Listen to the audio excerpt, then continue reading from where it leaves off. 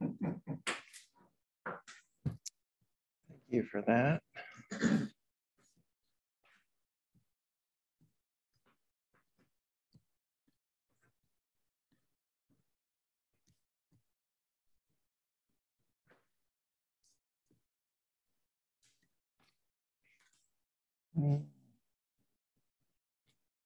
Okay. So I just got this preamble from the town. So as a preliminary matter, and there it goes. What happened?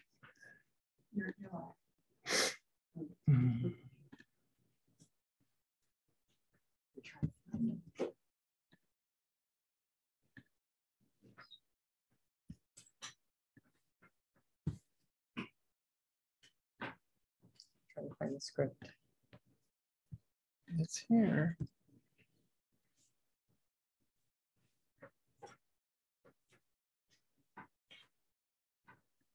That was still one.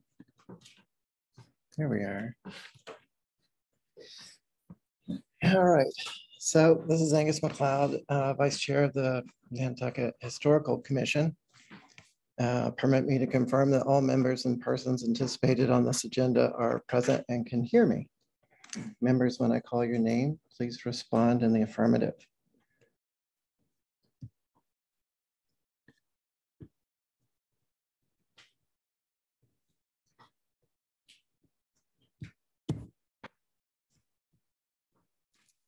Tom Montgomery. David Silver. Here. Mickey Rowland. Here. Abby. Here. And staff. Oh, is Susan in there? Yeah. Susan, you're muted. Are you here?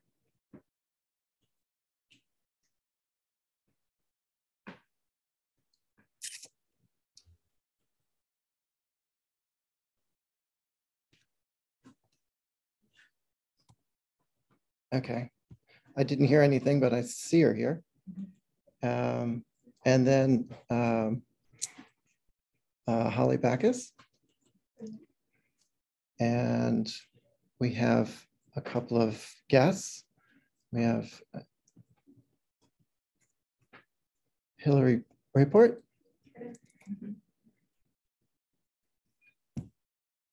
And Rita, welcome.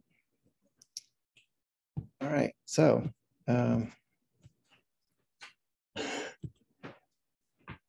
this is all new to me, so thank you for bearing with me and having patience. My my preamble keeps disappearing. Okay.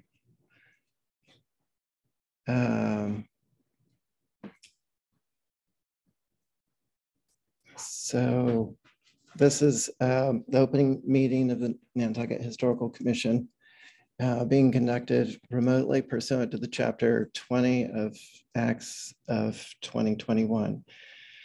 Ensuring public access does not ensure public participation unless such participation is required by law. This meeting will feature public comment. For this meeting, the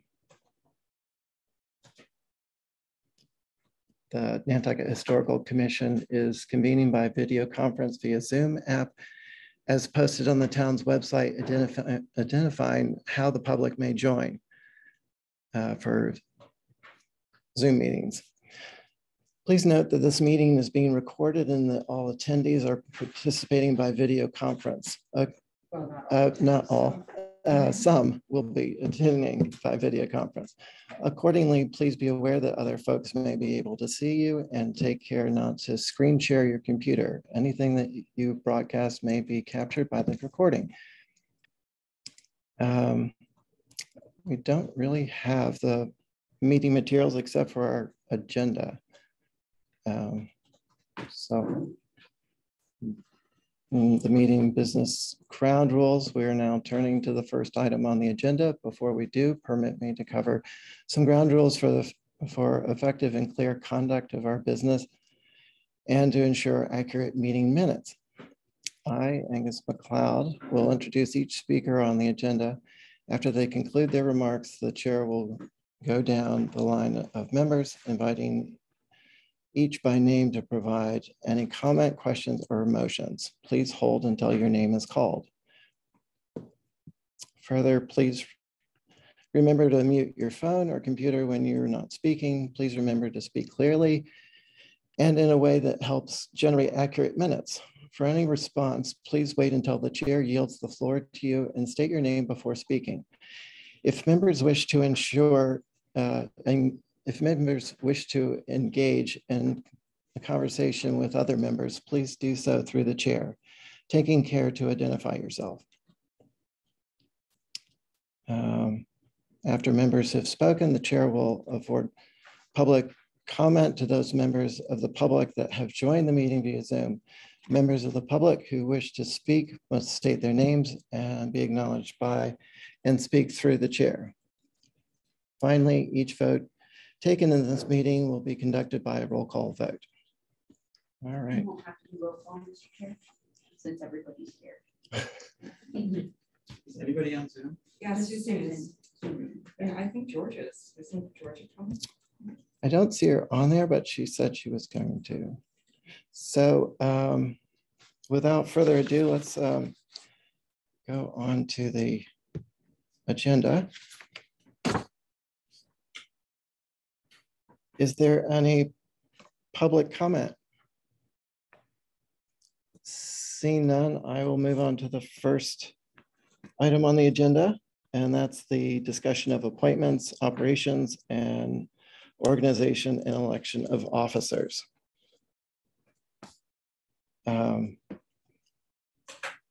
Would anyone like to offer any suggestions? Let's talk about one at a time, chair, vice chair, secretary. Okay.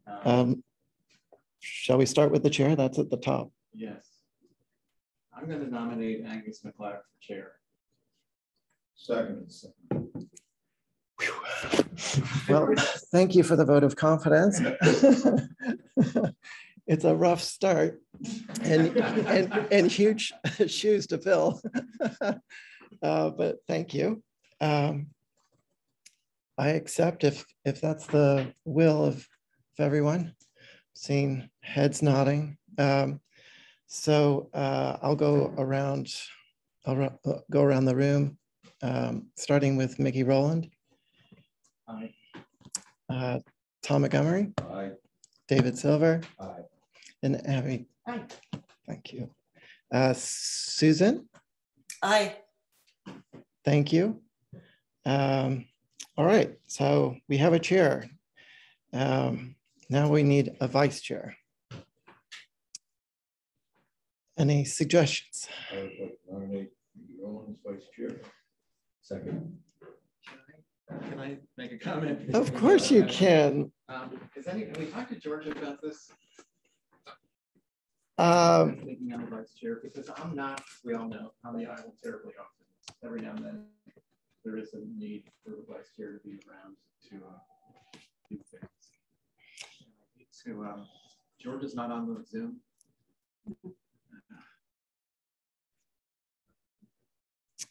I'm going to nominate Georgia, and if she just declines it, at our next meeting, I think we can always vote a new vice chair.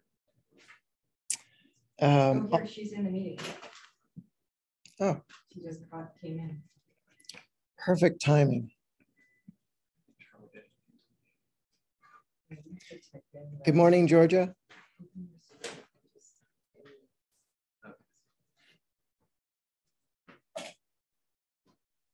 Hello all. We have just voted in a new chair. That would be me. And now we're discussing the vice chair, and there's been a nomination for Mickey and a nomination for you, Georgia. Thank you. Do you have comments? It's very difficult for me to say, Angus. I appreciate Mickey's background and Mickey's architectural experience. And I think I would go with a vote of the commission overall. Thank you for that, Georgia. David? We voting? Well, I think we can comment. I mean, there's been a nomination for Georgia and one for Mickey. I think both candidates would make tremendous vice chairs. So if Mickey feels as if he's strained for time or whatnot, then I think we should hear that commission and give additional consideration to Georgia. Thank you for that, Abby. I agree. I mean, I think obviously they both be great, but if you because she's here more often and have to get support even. So I'll make a motion for Georgia for vice chair. Second that. Seconded by Tom. And I'll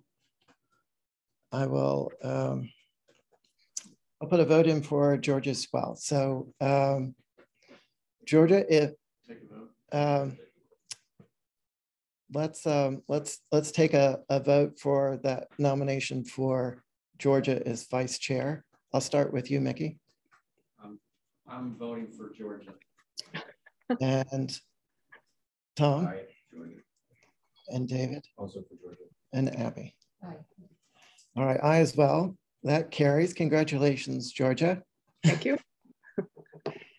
So we'll continue on to secretary. And our existing secretary is David Silver. Any comments from the commission? I would like to re-nominate David. I think he's done a great job so far. I don't see any reason why, we have to, it would be a seamless thing if we kept him on. So that's my vote. Do we have a second from Mickey? Evan? Second. Yeah, I vote for David. Thank you. Okay, so we have a motion and a second, and so shall we just go around the room? So Mickey, on David. Yeah, I'm voting for David for secretary. Aye. Okay, Tom. Aye. Support the motion. Okay, David, Abby, I support it as well. Susan. Aye. And Georgia. Aye. Thank you all. So the motion carries and David continues on as secretary. Thank you for your great work. Thank you. So we will now move on to the next part of the agenda, and that's the Mass Historical Commission, the surveys of the historical resources. And this is the review of the draft survey forms from the Fish Lots pilot survey.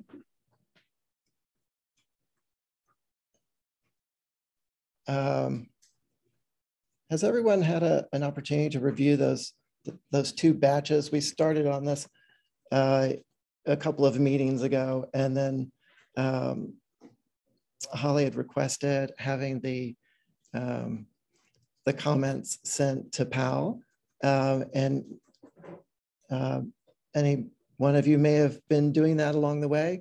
Otherwise, we can maybe just discuss what comments anyone has at this point. And Holly, if it's helpful, maybe it makes sense for you to take over at this point. You want to mute, sorry.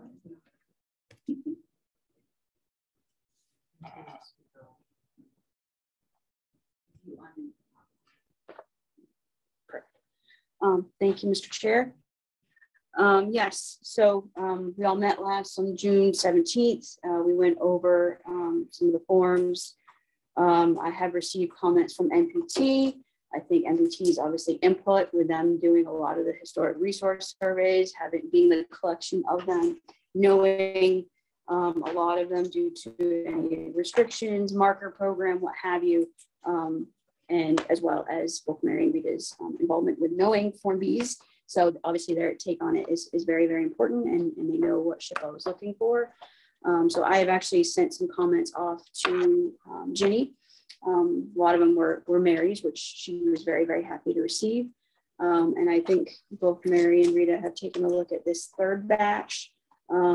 I didn't really have any comments. It didn't sound like you all had any comments, but obviously if there's comments from the commission, I want to be able to provide them to PAL.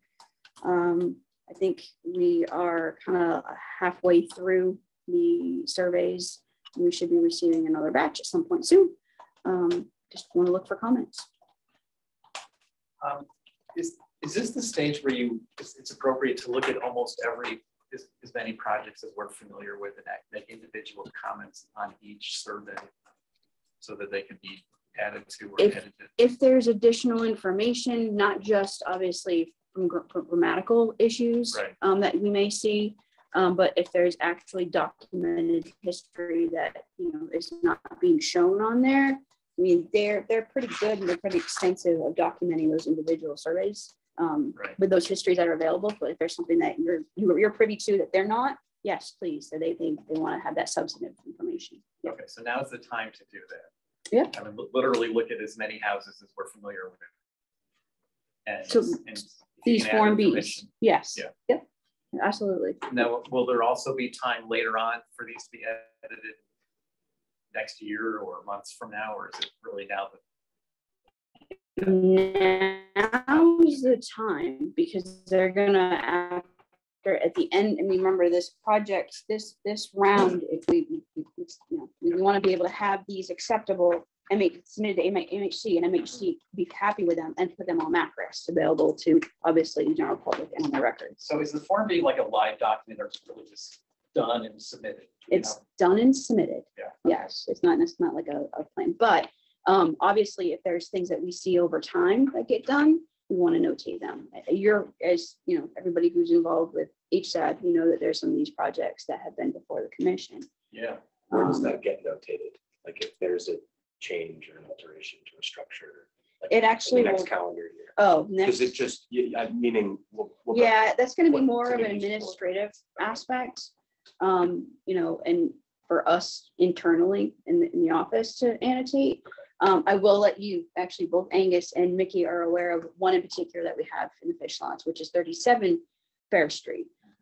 That actually, you'll be happy to note that the proponents of that have actually downscaled that project substantially. This is the one on Darling?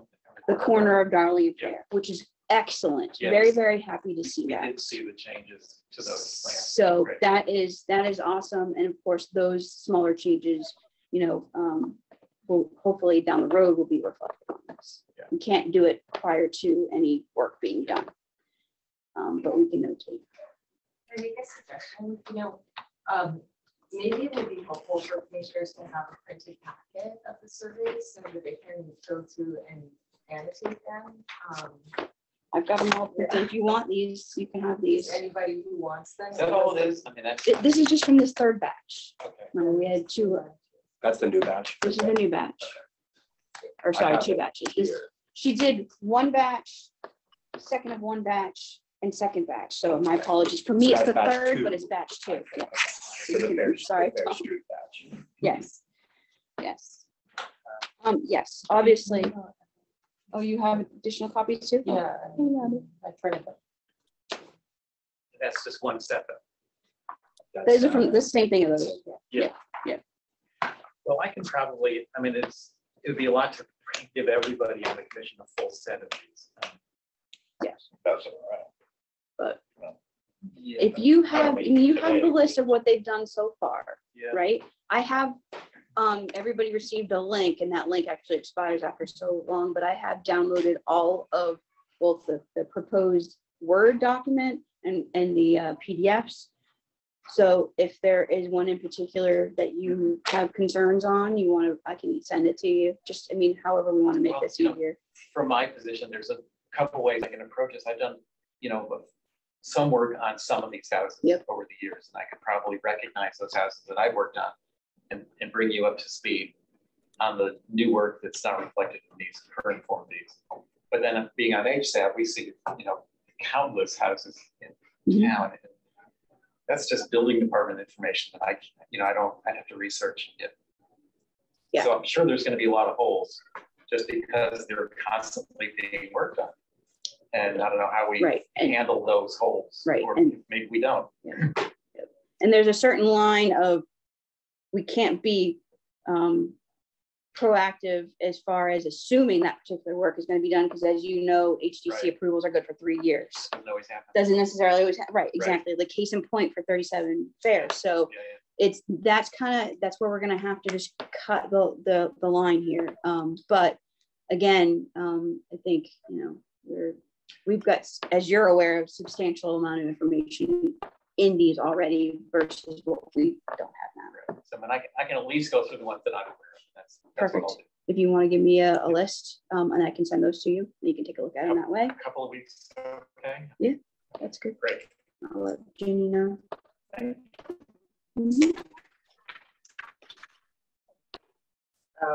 Would anyone like to discuss any of the comments, or are you thinking to just submit them?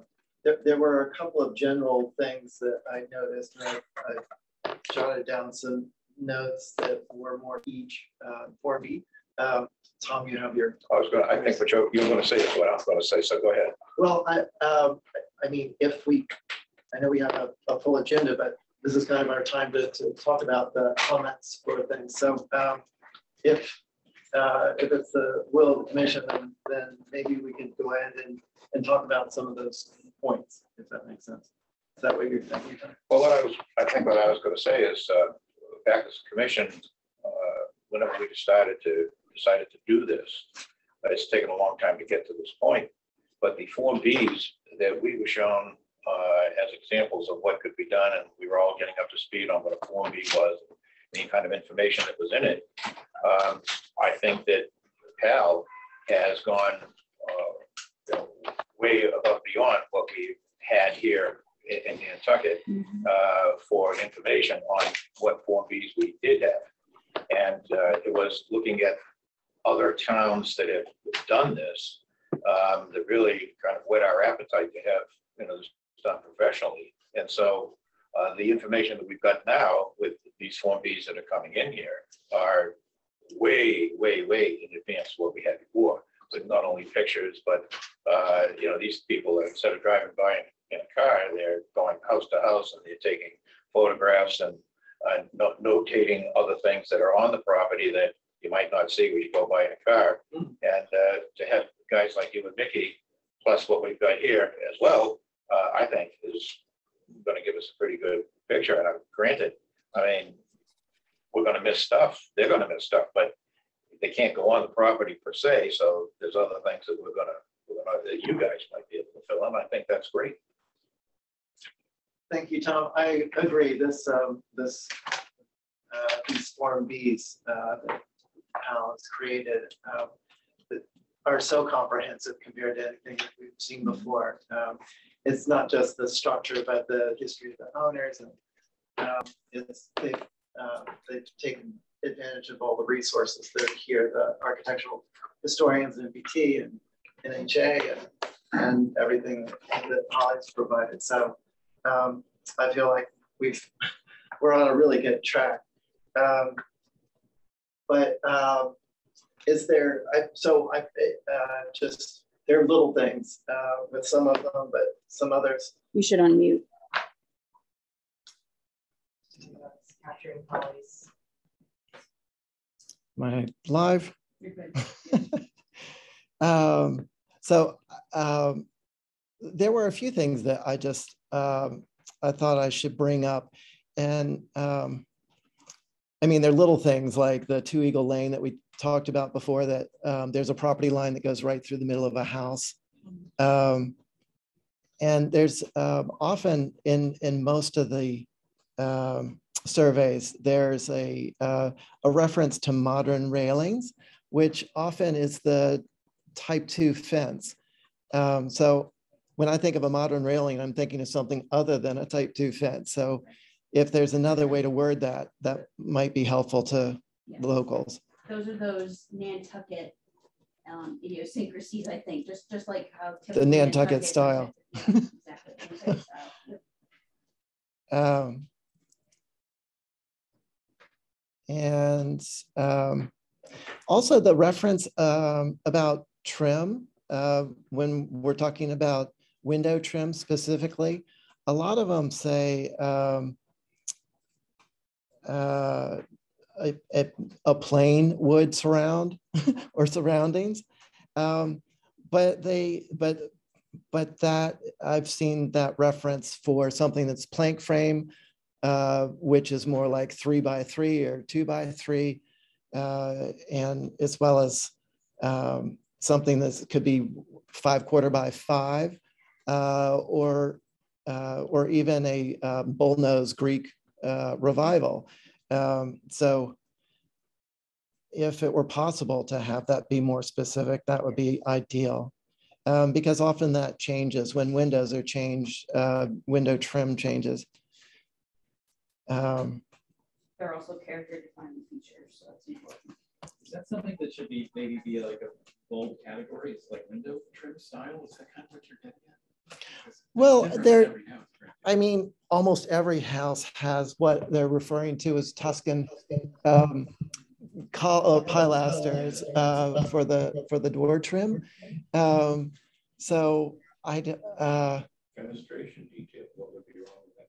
Well, it's kind of categorizing all the trim as one type instead of being very specific. right. I think that would be helpful in retaining that character defining element. Six Eagle Lane was just a simple C and cape. There was a little C before the big C. Okay. of the just in the style form. And then 7 Eagle. I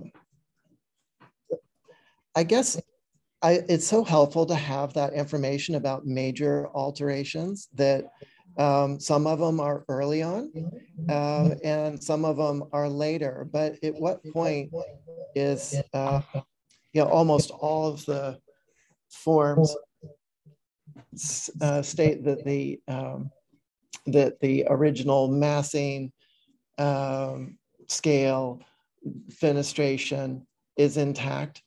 And I'm just wondering at what point it's not considered still intact. Because sometimes they'll say mostly, but then there'll be, in one case, there was a shed dormer that was really from one side to another. And so, I don't know, I guess, as we review those things in the advisory boards and in the HDC, I want it to be clear of what is, what is character defining, what is changing the massing and the original form of a building. And there was one building, I think it was,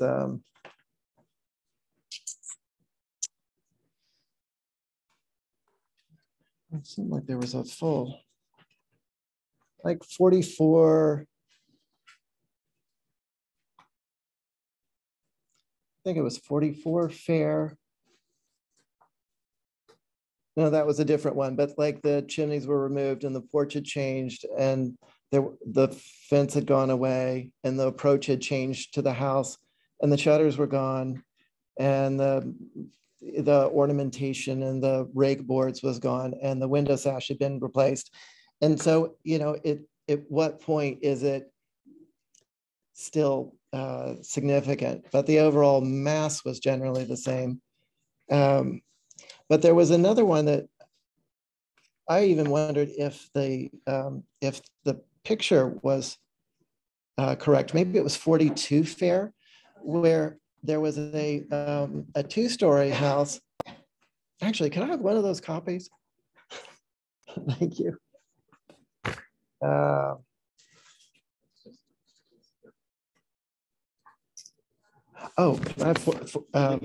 Yes, 42 Fair. Thanks. Right. So, I mean, if you look at the original photo, there's a two-story house there. You know, it's called out as a federal typical Nantucket. But then the current photo of it shows a full width shed dormer, flush shed dormer on the facade. And you have to wonder if there's really room between the, you know, the eave and the second story windows. If you look at the old photo and then the new photo. Thinking it's a whole new building. It doesn't look like there's room. I wish somehow we could pull it up on the screen, but it doesn't look like there was really room to fit it. You can take a look at it. But also the footprint didn't seem accurate in the locus plan. So anyway, again, that was noted as largely retains massing and fenestration, but the fenestration changed on the facade and part of it was covered on the gable end on the side and changed from the peak and the first and second story. Can I make this suggestion?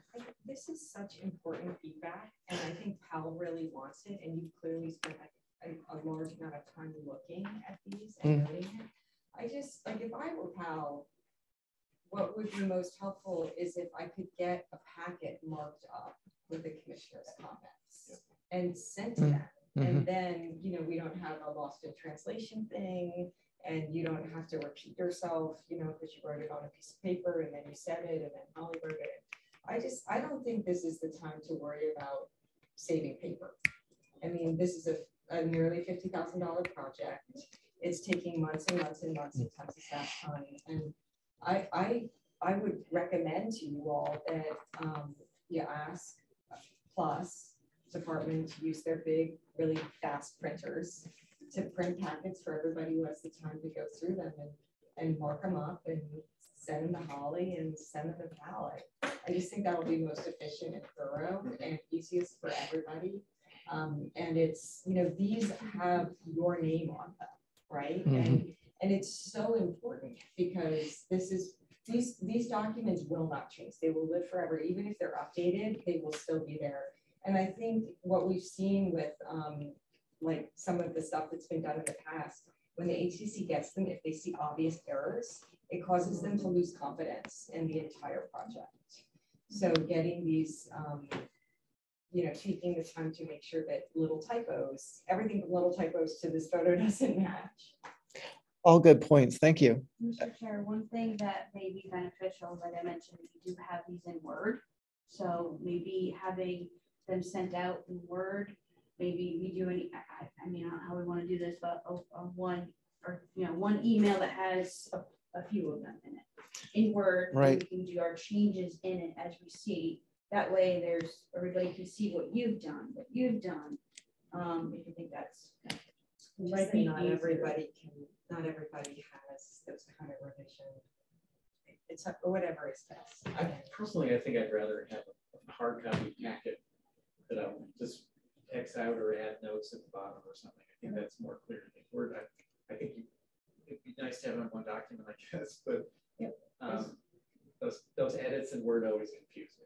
Then what I would request, Mr. Chair, that's okay, is for everybody, if they can do that, to send those to me in PDF. So that way I can collaborate them all together and send them to panel. Can you print out a set for me for whoever needs it? Yeah, whoever wants one. I personally am getting benefit from the collaborative discussion that we're having right now. So I would also like to kind of continue that. And then can we also do that kind of in congruence to where, like, now that Angus has said these things, it's going to help me as I go through the forms. Like, okay, well, these pictures don't match. You know what I mean? Because I don't have the technical background. Maybe if everybody had their packet, then you guys could have a special meeting where everybody could bring their packet with their comments. Because I also, as a builder, have done a great deal of work in the official laws. Right. And so I've worked on a lot of these places too, and I have altered them. I'm the guy that's done it. And so I can add a lot to that. I think all of these are good ideas. And the reason that I was bringing up specifics instead of just mailing them in as that I wanted to have a discussion about it is how do we want to steer this as a group? You know, what's our impact? So is it possible for us to just kind of continue this discussion, go through specific properties that we've identified, issues or changes we want to make, and then well, I think that, I suppose we can, but it would be more helpful to me, I think I agree with Mickey, that if we were able to go through this and then have that discussion and pick back up on what we're doing, we'll save time at this meeting, number one, and we'll have more information specifically, and we'll cut down on, you know, on a lot of us just going around. Plus, I'd like to, you know, try and deliver an avalanche to Holly, you know, and have her, you know, buried into this thing. So if it's possible for Plus to provide copies for everything, then we'll each take it, and as soon as all of us feel that we can have a comprehensive conversation about it, meet again. But I do think time is of the essence, right? Because what is the timeline? How long do we have to do this? Number of seconds. Well, no, but she's going to be providing a third batch soon. I need to touch base with her. She emailed this week. I have not,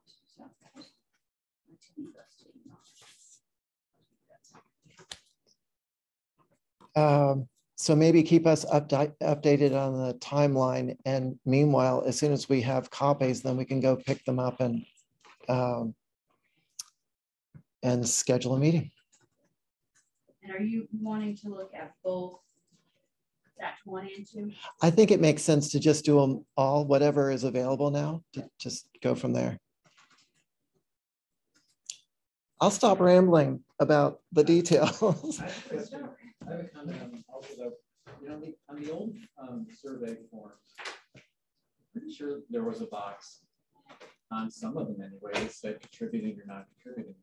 Yeah, we brought that up with MHC when Hillary and myself and Hal met with MHC, and that's really something at the end of the day that it's not in their form status per se, because again, you know, the form that we used way back when has evolved into this, and this is the BMPs that the state requires. I think what is very beneficial is the fact that the update to the NHL has the contributing or non-contributing, that, as well as that's something that obviously we want to be able to have revised as it goes, because some of that information isn't as specific. Plus, we also have the fact that HDC provides historic determinations and actually a letter that says this structure is contributing. Because yes, that was my whole question on that. I mean, they're often looking at the forms, and if it's contributing, I mean, that's a whole different way of looking at the house versus a not contributing. So it's a very important topic for the HDC. It is. One of the biggest topics I see on that is getting people to realize that those 1989 surveys, when a structure says it's non-contributing, actually is contributing at this point. Yeah. That's this misconception. They'll go, oh, well, it's not contributing. Yeah, it is contributing now. But our period of significance is not going to change. So I think maybe there's something in here that we can ask how, and MHC really truly have a statement. This structure, it is within our period of significance, which is 1659 all the way to 1975. But yeah, that would be a question. Question number 4. Hi, Mary Bergman. Welcome, Mary. Hi, sorry, I was late. If we do have the list from the 2012 update, is there a way to just reference that then? Because I guess that's the other question, is like, who's determining it's contributing? It's already been determined to be contributing by NPS. Right. Well, and then MHC doesn't have to, because, you know, I don't know how that, but you're right. I mean, the other Form Bs don't say. Well, I'm trying to think outside the. We can have structures that may be contributing to the national architectural significance. I'm thinking of Venturis. Those are prime examples of structures that are significant to the overall architectural history of just architectural history in general, right, in the nation, but not necessarily contributing to the local district. So, well, I think that's probably, if I may, I think that's part of why they didn't want to put that on the form. You know, there's supposed to be this skill in the organizations to get the survey and then be familiar with the criteria, both the dates, but also the themes and styles that are, so not every 1974 building, right? And those Venturi structures were built within this period of significance, but were actually called out in our National Historic Landmark as being non-contributing. So this commission would need to nominate them for listing on the National Register. So what you pointed out about that list, that is actually the guide for if it's contributing or not, the data sheet for the National Historic Landmark. So are they who is gonna update that? Because we, as you point out many times, it's not correct. Is this commission going to then reconcile these survey by survey and go through that data sheet and say we need to amend this? Or is that going to be PAL, or is that going to be you? Or it's a good question, but it needs to be done. No, it's, I mean, yeah, it's, I've always given NPT credit for going through the whole process of hiring, you know, Brian and all them to do it, because it's, at least it's a guiding light. It is, I can reference an old 89 survey that might be incorrect because there's hardly any information on it, with information that an NPT provides with the NHL data. Now we can say, well, we have these, you know, updated forms. But yes, that should be part of somewhere. Well, maybe the thing to do is when the survey is finished, you know, a final task is to reconcile the NHL data sheet. I mean, maybe that's a question for PAL. And also that fits in with the survey plan. Yes. Because they're going to have all of the execution steps. Yep. And then, you know, as these buildings come up, people can know, and you can know that they've been surveyed, and you obviously know if it's contributing or not, but you can say, look, this has been reconciled and this has been approved.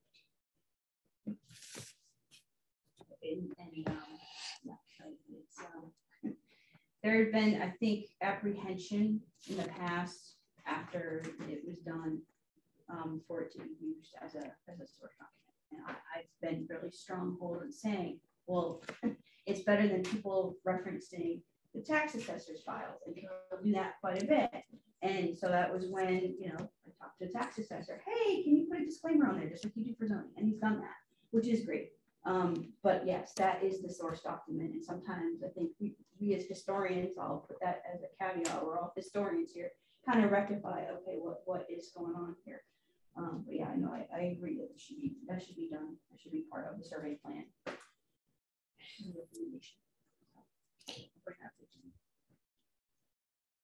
Are we good? So we have a plan, we'll get copies and then we'll review them, and meanwhile get a timeline of when we need to get them in, and then squeeze in a special meeting to review that beforehand. You said 2 weeks, so you're thinking about having maybe a meeting within 2 weeks, or? Well, to have all this information figured out in 2 weeks, that's going to be a stretch for me to be able to look at every house in the fish. It's a stretch for anybody. That's a hell of a lot of information. Yeah. So what's a reasonable timeline for us to be able to get back and reconvene? I think the best bet would be for me to reach to touch base with Jimmy and say, hey, you know, this is what the commission wants to do. How does that fit in your time frame? I don't want to, you know, say we're going to do this and then it's going to hinder the time frame. So, right. You could also do it in chunks, like you could just, you know, do the first batch. Right. And, exactly. And meet to discuss it, and then because it's, you more ideas about how to do it going forward. It's probably going to be easier for Powell to be doing this incrementally instead of all a pile at once. So why don't you meet What- in 2 weeks and just do batch one? why don't we do that?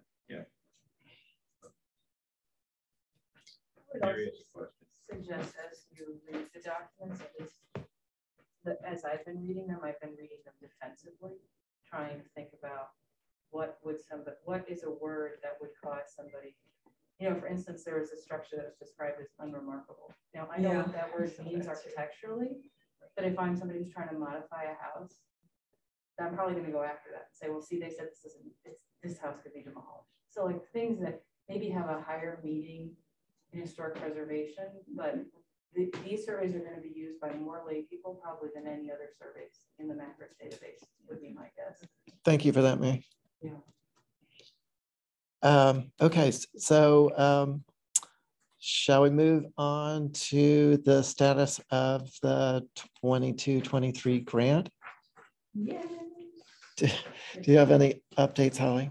I do. So as you probably remember from the first go around, these grants are very prescriptive in the processes, procedures with the states and then procurement. And blah, blah, blah. Both, I basically did a draft RFQ, had them both take a look at it, and both had changes. There's changes from last year. There's changes from procurement from last year as well. That happened. As of this week, I've been in communications with procurement, and they added their additional information that I had to have in there, which is great. I have been working on, I think I mentioned this to you before, our proposal with this last grant we put in there was to finish the fish lots. And remember, the fish lots have actually expanded a little bit based on our survey plan. So we had the very rudimentary drawn plans that it goes to one side of Orange Street, over to the one side of Pleasant Street, and down to Silver and Main. So there are quite a few, believe it or not, structures that were not done with this pilot that we're working on. And what I've calculated that to be is roughly around 100 additional. MHC has suggested that about 140 surveys we'll be able to do before this second grant, fiscal year 22. So I have a list, obviously with the help of NPT's information they have, HABs, HDC surveys, PIN. I've collaborated this group here, and this includes, like I said, residual of, we had a couple on Charter, Eagle, Farmer, High Street, Hillards Lane, Jefferson, Lyon, Main, Orange, Pleasant, Pine. Believe it or not, a couple more on Race Court, Silver, and Summer, and Traders Lane. I started getting into Easton Street, so that's going to leave us at 140 for 40 for grant points. I think I did reach out, as you all suggested, as well as what was suggested with MHC, with PAL on what their recommendations are. I think it's a little premature what their survey plan is for Grant Point area, and we know how extensive Grant Point is. So I do think that that's going to be a multiple phased effort in itself.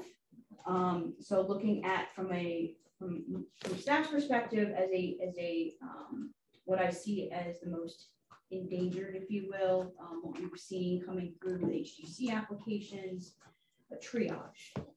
So I was thinking about taking Easton Street and basically anything that flanks the ocean. So it'd be up Easton and over Hulbert as the first phase of this, and that would be about 40 HDC Form Bs. I will notate that a lot of the structures down on Grant Point area have been documented with that last 1989 survey. So there's a lot of HDC surveys already on Macros. As we know, some of them are not existent or have changed substantially. So we need to leave some wiggle room for those to be updated and maybe codified. So for instance, I'll give you an example. Going through them, We know that 50 Easton Street is the the white elephant. White elephant was modified in the 60s. My great grandfather actually, sidebar, and his contracting company did that. And obviously since then it has been modified again. However, we have 6 different HGC surveys on file with Matrix right now. So there's going to have to be a little wiggle room to say, okay, well, this property at 50 Easton Street, historically, pun intended, has X amount of HGC surveys on file now. We might need to only have one, but all of those are brought in for one Form B. So see where there's a little bit of having to work with the information and justify where we're going to get money. So that's what I've been working on. I would hope that the commission is okay with that approach for Brant Point and in lieu of actually having a direct course of recommendation from the survey plan. We do not have that at the moment. That's where I'm at. Oh, and I did want to make the big thing is we're looking at advertising the RFQ at the end of this month. Great. Any comments from the commission? So we have a budget for these surveys, which is, and this starts with what Mass Historical is giving us when we're matching their budget. So it's the grant that we all chipped in to put together, that second round, is a $20,000 50% reimbursable grant. So we put in the 20,000, they give us 20,000, we'll get reimbursed. So it's a $40,000 project total. So that's where and MHC came back and said that's equivalent to 140 surveys. So based on what we put in our grant application, where we said we wanted to finish the fish lots and then go into Brant Point. We need to really keep in mind that Brant Point itself is going to be a multiple phase project. So I mean, this is going to take years to do. You know, there's so much downtown beyond the fish lots. There's a lot of Brant Point for multi-phase, and this is a 10 or 15, sounding like it's a long project.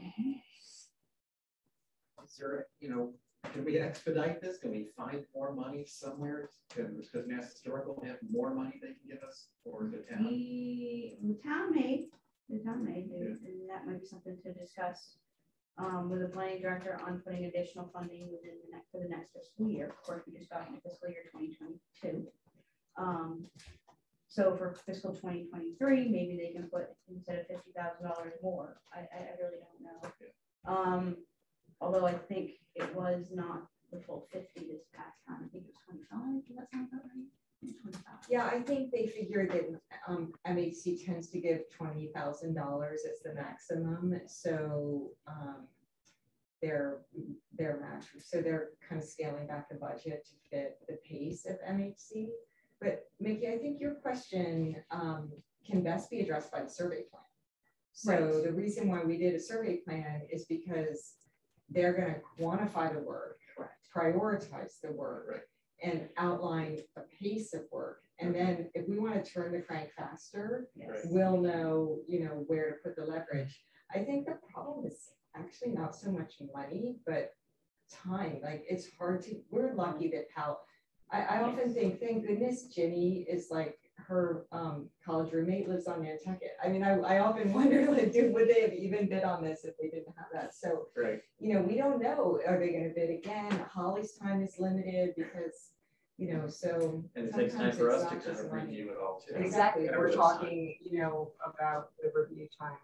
I actually had a question because I also feel like, wow, we've just a lot of applications coming in. We need this information right away. I was under the impression that it was less about finishing. It was less about finishing the fish lots and more about finishing the high priority area of the fish lots, and that it was actually going to be okay that there was some buildings. So that was one, and I know we discussed that in the last meeting. So that was one, and I know we discussed that in the last meeting. And it's up to you guys. I was in discussion. that was a topic of discussion and for follow-up. And then the second thing, but maybe it's just something I don't know. And then the second thing, comment about Brand Point is, the second question about Brad Point is, I know Easton and Holbert are high visibility areas, but there are also all those little cottages by Cliffside. So I don't know, I would just want to hear a debate about, do we really want to march down Easton and across Holbert, or do we want to pick some of the more workman's cottages, like some of the more vulnerable and less well understood? I would just love to hear Eric debate that. Yes, Tom. We got to start somewhere first on that, but I don't think there's many more structures there that's more endangered right now than the Auburn Cottage. And Well, you know, it's up. It's up on blocks. yep, and MHG looked at it. Huh? MHG's had to look at it for chapter 91. Right. And so, you know, that one's been there a long time. And so everything's changed around it. And now they're doing something with it, which is fine. But I think that, you know, I'm kind of following on this. I think that, you know, we got to start somewhere. Why not, you know, do those? And then if we decide to go inland along the bluff there, like Hillary is suggesting, that could be another whole thing, because there's a gazillion of those down there. And I don't remember the name of it, but I know it's a very old house.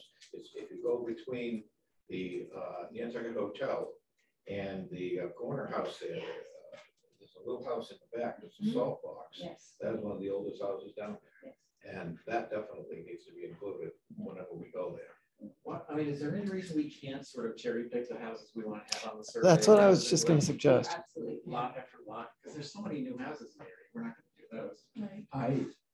When I did the survey of in-town structures and filtered it by, you know, last date sold and things like that, I actually started in Brant Point a little bit just to get an idea for like what was there. So I have about 40 structures in Brant Point that I identified as being vulnerable or qualifying for the revolving loan fund that we talked about.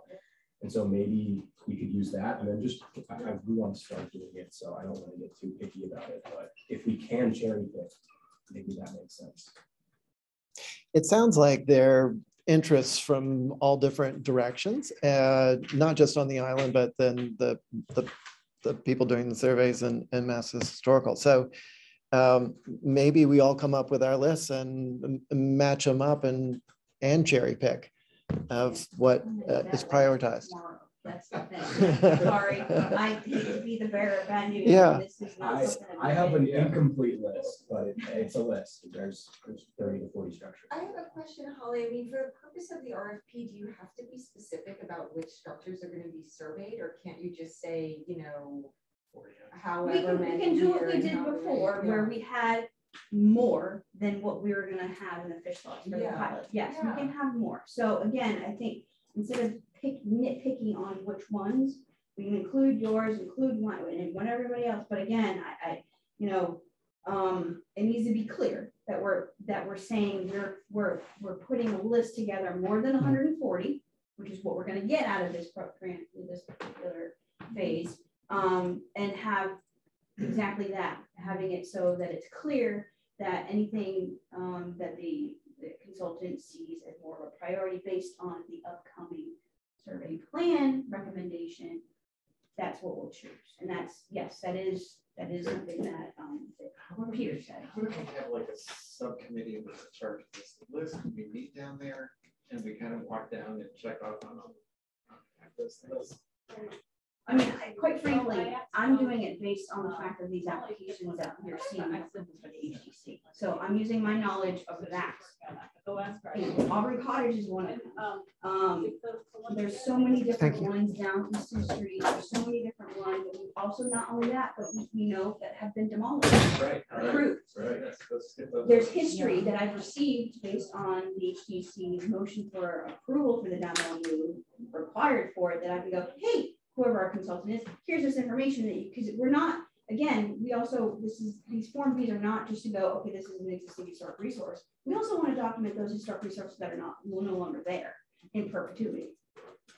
you're on the same page on that, right, Mary? Yeah. I mean, my thoughts as far as, since you called me, saying, vote my name. My thoughts on this are that I do agree with Hillary that I think those smaller structures are interesting. There's a lot of great Victorian structures down that one side street, like that yellow house that's set back. But you're seeing the most turnover on Brant Point, Holbert Ave at Easton, and the work that's going on is the most disfiguring because they are going up and out and over. So I do think it seems like a high priority area. For what it's worth, we've been working on, I don't know when it's going to be done, a project that's essentially the D chains for like 27 all the way back to 9. So I can give that to Powell when it's done, because we don't have a ton down there. I think that's the other thing to keep in mind is they've been able to get this done so fast because we had an amazing amount of resources that we could give to Powell for the Fair Street. I did give you props on that. Oh, I know. Sorry, I wasn't. But there's so much money that's passing through Brant Point right now. Right. That's my concern is that we want to have the information forever of what was there, but the applications that we're seeing, as you know, are there's a lot of change of history and how much is really left. Some are completely gone and others are mostly gone. And so it seems like the information that we want and need is for the ones that will still be existing when people are reading these. Yeah, maybe you do those right, but my surveys. In families for a while, right, and get that first, and then go back and do the ones that are like 45 gone. 50. My point on that was, for instance, I don't remember the number, so bear with me on this, but the Conch Hotel. Yeah, Okay. Yes, and I want to say Mr. Webster is going through that right now. And that was an example, and even the Sanford structure, those buildings that were built in the early 50s, right before the HDC was created. And guess what? They demolished structures that were built in the 1880s, and now they're trying to emulate what was there previously. It's kind of mind-boggling, but that's part of our history that should be documented. Now, maybe that's something that can be recommended as an area form of these certain areas, because that's another keep in mind. That's how we're going to tackle a lot of the other parts of the island. Is Pal is going to recommend, well, this part of the island, we're going to do an area form to cover X, Y, and Z. But these over here, we're going to do individual surveys. So that's another thing, a lot to think about as well. Again, we're kind of a little bit in the blindness on that aspect, but yeah. So what I'm hearing is that for the amount of grant money that we're applying for, we're most likely going to end up with the same 140 structure surveys. But does every address that we might be interested in need to be captured in what we present in our so this attachment proposal is what whoever decides to give us a bid on is going to look at.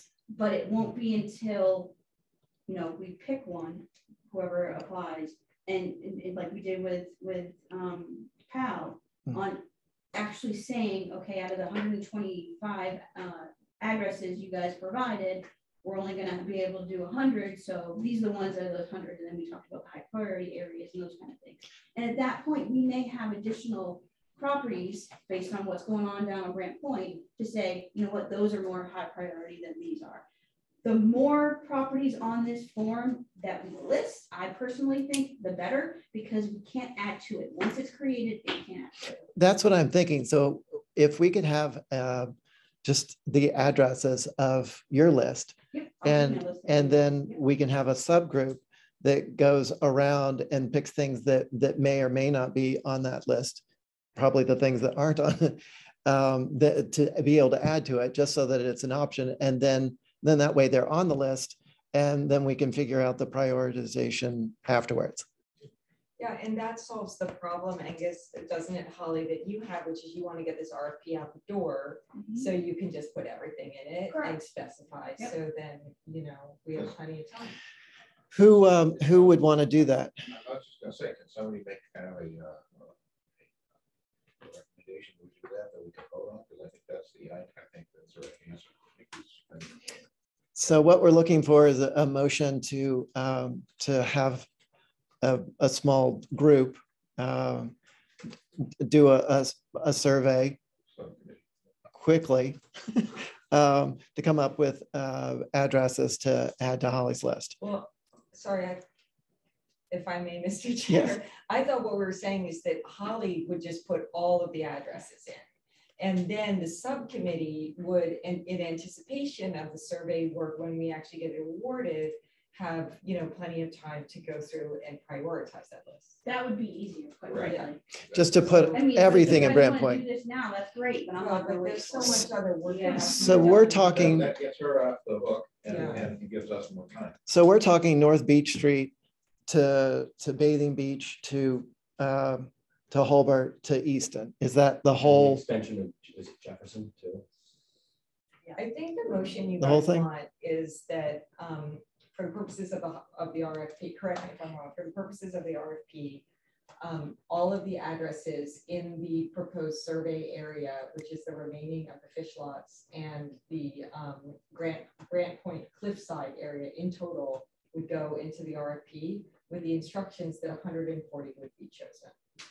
Is that, Holly, what you're thinking, or did I misunderstand? Well, there's gonna be a lot. If we put all, you gotta remember how big Grant Point is listed on our survey plan. It literally goes from Holbert to Jetty's Beach, Yeah. in that whole. So that's Do you a remember lot. how many addresses it is? I do not know how many.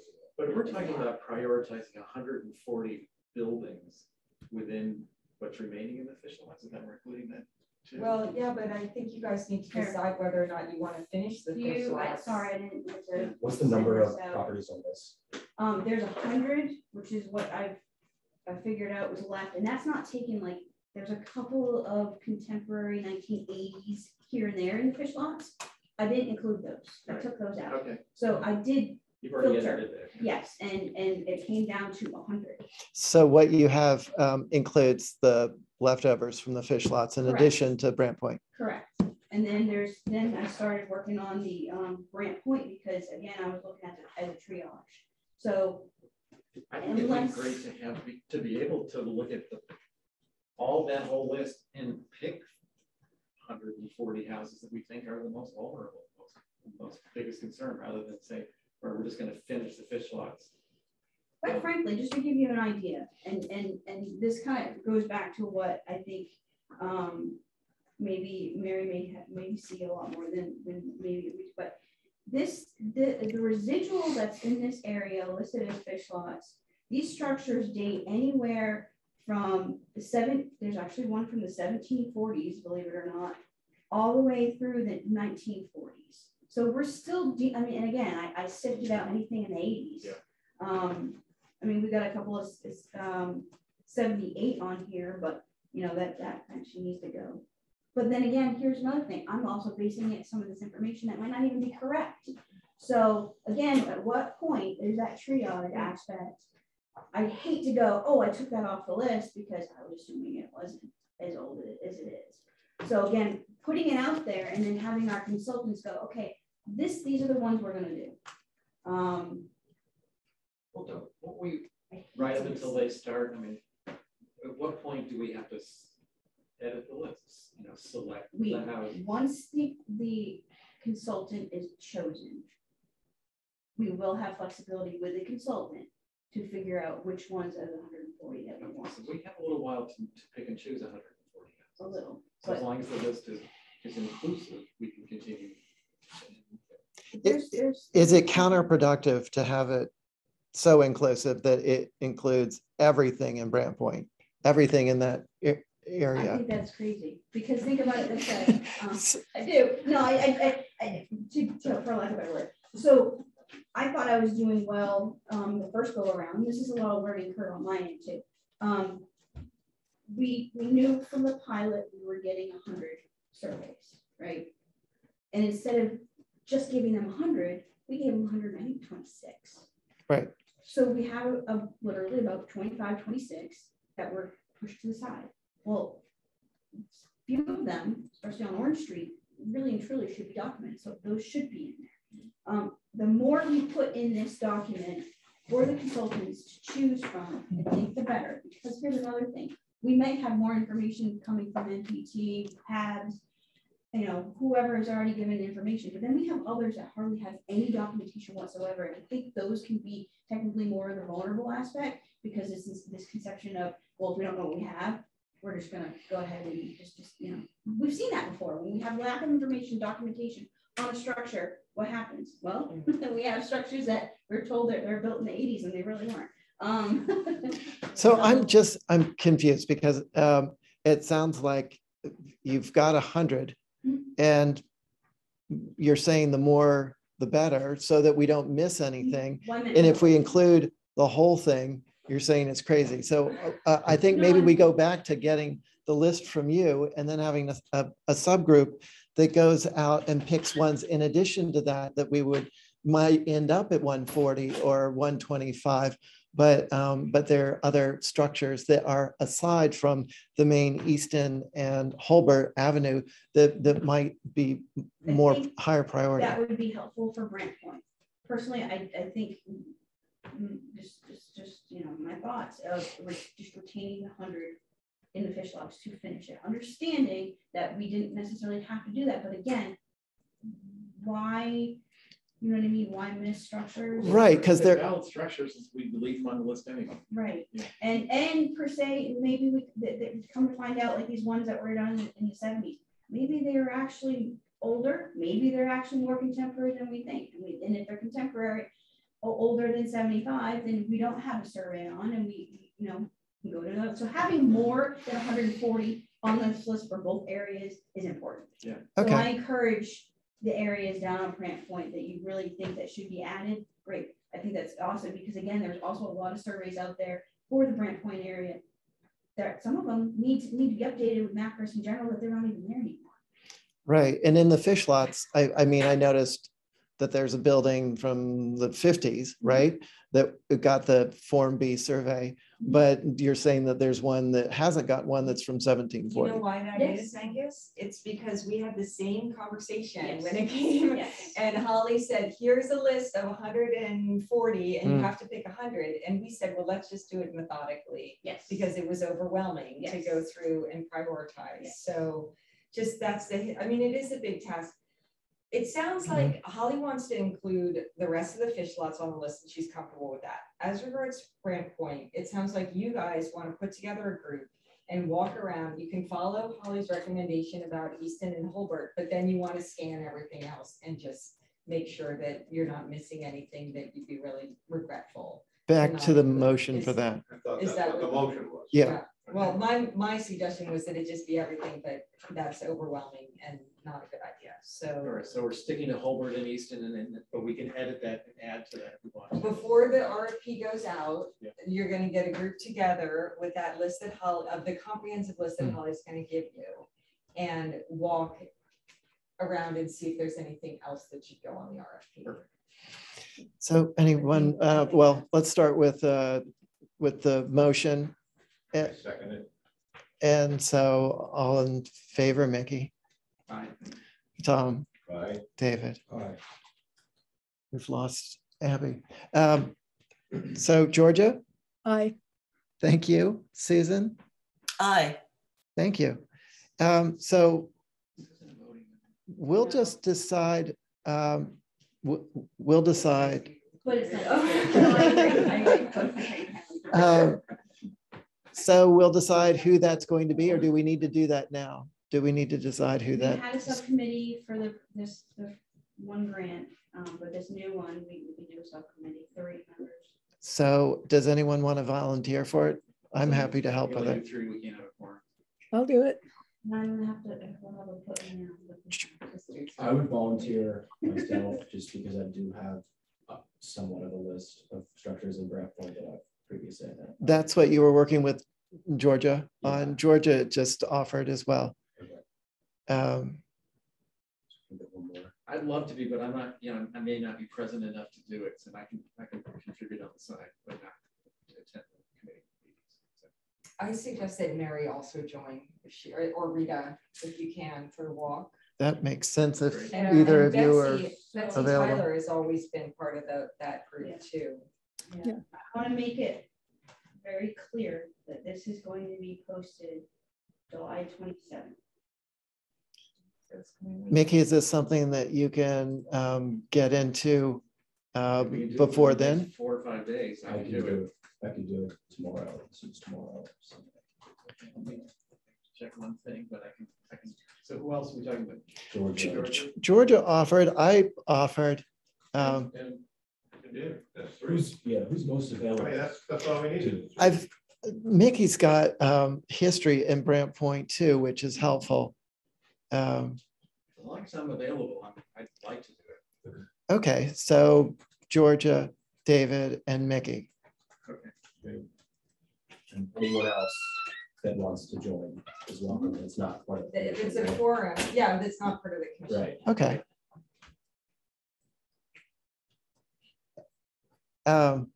Abby, we just had a motion and seconded for a small group to check out the Brant Point area and add to Holly's list. Holly, you're going to send us the list that we'll be working from. Great. All right. So let's go on to the next thing, protecting and maintaining Brant Point Light and Great Point Light. So follow-up actions from June 17th. I can give you guys an update about a conversation I had about Brant Point. I had a conversation with a board member from Egan Maritime with this, just very general, very preliminary about the process of deaccessioning, whether or not it would be consistent with their mission. I know this is a public meeting and recorded. I am not saying that Egan Maritime is going to do anything or that I know nothing about whether or not it would be right for their organization. It's completely up to them. But this commission had earlier said that one way to contribute and try to preserve the structure would be to explain, what is the process so that it's just a little bit easier if somebody raises their hand and wants to do it. So I did have that conversation. I also introduced the lobbyist who I felt was very good and really well resourced with ties to the Coast Guard, to marine law, maritime law. So it's really, up to them if they want to go ahead and try to take some action. It was resolved that we would write a letter to the town, and I was going to write that letter, and obviously with all of the stuff that's happened, it's, as you can imagine, been really uncomfortable for me. I haven't done that, but that's just my update. I still hope it's something that the commission will want to do, and will support this. The email can send around. Thank you for the outreach and the update. And I think that it's a concern for all of us. So, any assistance that we can have, I think would be appreciated. Comments from the rest of the commissioners? I think these lighthouses should be a priority for the town, but for us to help enable the town to make something happen, because nothing's happening, and they need to be, whether it's through decommissioning and getting another organization involved. I don't think we count on the Coast Guard to maintain them. So I think we need to look and explore all the alternatives that would help us for that to go forward. So maybe decommissioning is the best route. Well, and Great Point would have to be determined to be a historic structure to be decommissioned. So I had something that I was going to say about that, but it was inclusive in the email that we all received from Agus from Ken. I was going to say it towards the end of the meeting, but let me say it now. I'll say it now. I mean, but it's about a lot of other stuff, and I don't want to hold up the meeting. Can I say one thing about Great Point before you do that? Yeah. Have you talked to the trustees at all? yes. Yeah. So I serve on the property committee for Coast Cape at Cochu. And I believe it is that our raising this as a discussion has been really beneficial to just get things moving a little bit, you know, with the attention in the press. So the trustees are interested in forming a subcommittee to discuss the lighthouse. They no longer have any responsibility for that lighthouse. They don't have the keys to that lighthouse. Really? Their agreement with the Coast Guard expired, and after inspecting the inside of the lighthouse, they decided that it just wasn't a place that they could bring visitors. It wasn't necessarily safe, and certainly not. I was in there on Christmas Day, and it was terrifying. It is. Like, it's raining paint chips and rust, and it's bad. So they can access the lighthouse on request. Yeah, obviously, it's very collaborative. The land that lighthouse is on is owned by the Fish and Wildlife Service, and they all work together. But yes, so the trustees really would like to do something. They had a very positive news, which is their government advocate and government coordinator that they employ. She's on the staff of the trustees. Her name is Linda Oriole. She was able to be successful in getting what's called an earmark, which is additional funds put into a state spending bill. That did. I don't know if it passed. I've been meaning to write to them. Okay. But I did send a letter. Oh, thank you, Holly. In support of that. That's great. Which benefit the commission. Thank you for sending that. Basically, it's Dylan Fernandez, our representative, was behind that. Thanks to Dylan. And asking the state to put additional $50,000 to the trustees for the benefit of doing a structural analysis on Great Point Road. And obviously, I think the town, from that perspective, would be remiss if we didn't say, hey, this is a good thing. And it has nothing to do with the town, it's just support. Yeah, it would just be helpful for our tourism and our image. And Angus also wrote a letter on behalf of the Historical Commission it all went to Dylan Fernandez's office, so that when he got up on the floor, he could say, I've got the support from the Historical Commission, I've got support from the town preservation planner, I've got support from this, you know, other people who the trustees members wrote. So that's good, because it won't lead to making the Coast Guard fix it, but it will lead to a more concrete discussion that can happen about what needs to be done. And we all know, you know, you're more likely to be able to make something happen if you can be really specific and directive about what needs to happen. Right. The last update is that because of the Community Preservation Act grant to Sanctity and to the Sconset Trust, the gentleman from International Chimney who is doing that work is going to come out here in the fall. And he offered to just visit Great Point. He did the 2015 structural assessment. So he's going to visit Great Point, check it out, give them feedback. So that's also a real positive. So I think a lot of stuff is happening. And I guess I would like to hear this commission talk a little bit about the nomination. Because we can figure out how to fix this lighthouse, but it's going to be a lot easier to make it happen if it could be accepted. We can't control whether or not it's accepted as put to the National Register, but we can control whether or not it's nominated. And we're the only people that can control whether or not it's nominated. So what is the process? So as a certified local government, we would fill out a form to nominate it to the Massachusetts Historical Commission for we would ask for, what is it called, Holly? An advisory opinion or a contingent opinion. It's like normally the MHC has to nominate these, but because of our status, we can nominate them directly to the MHC, and they have 30 days to get back to us. They have to deal with it. And the form is very simple, but it does require a lot of, you know, you basically have to put together a nomination report. It's like a Form B times 10. Yep. And so what we could do, that you have to pay somebody to do that. And in our last meeting, we decided somebody should be paid, someone with credentials should be paid to do that. So we need to ask the town for, you know, $2,500 or whatever it would cost. That's what we had estimated. And if they say no, you know, maybe the Keep Nantucket Real Fund at the community foundation would pay for that, or a donor would pay for that. but I mean, I'm a little concerned, and maybe Tom should say whatever he was gonna say, because, you know, this commission has been sanctioned for like doing stuff off the range. So is this off the range? I don't know. Before anybody else goes further on that, I just wanted to mention, and I think I mentioned this before, that if this is something, the CLG, remember the CLG is made up of this commission and the HDC.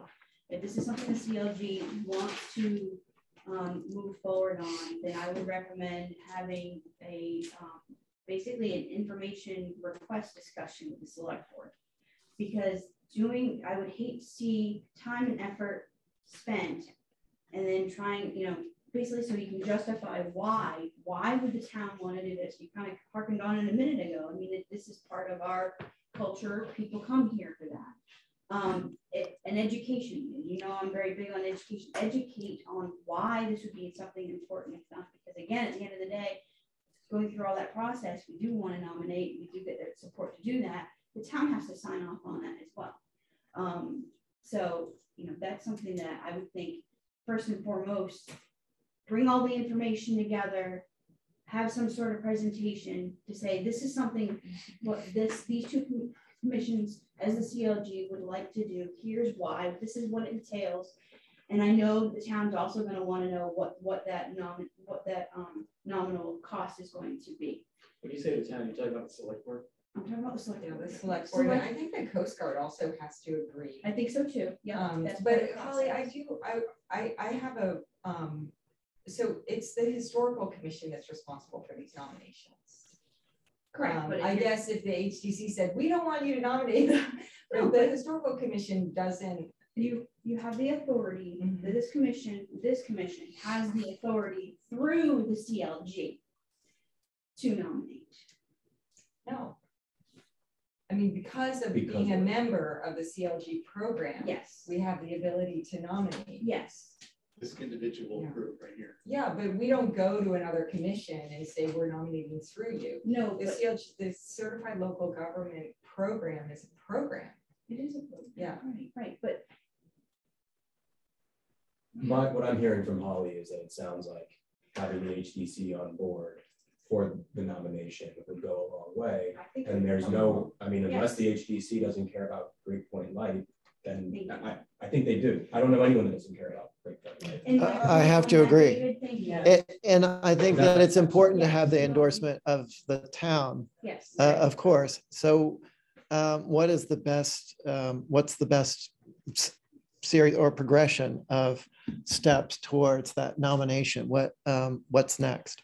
I think Holly had a great suggestion to present it to the select board. Mm-hmm. The only comment I have about that is that, you know, when someone has to do the work and decide whether or not, it's not obvious, you know, it's not unobvious, but it's not obvious that it will be. And someone has to, I think going to the select board without more information would be not that productive. Correct.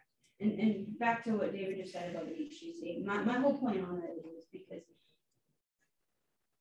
you can't have a CLG without a body of review.